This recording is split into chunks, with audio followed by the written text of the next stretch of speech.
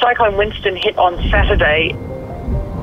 We arrived on this particular island called Vanua Balavu. I did a couple of flyovers of some of the villages, and where potentially there had been 50 buildings before, it looked as if a confetti bomb had exploded.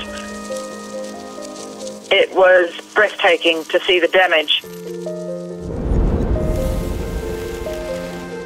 So these people hadn't communicated with anyone off the island, for 5 days.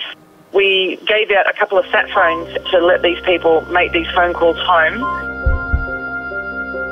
I had one woman come up. She handed me the phone and she tried to say thank you, but she couldn't even talk because of the tears rolling down her face. She was just so grateful. It was an amazing feeling. Something we take for granted every day, and that's a phone call, could mean so much to so many people. Extremely humbling.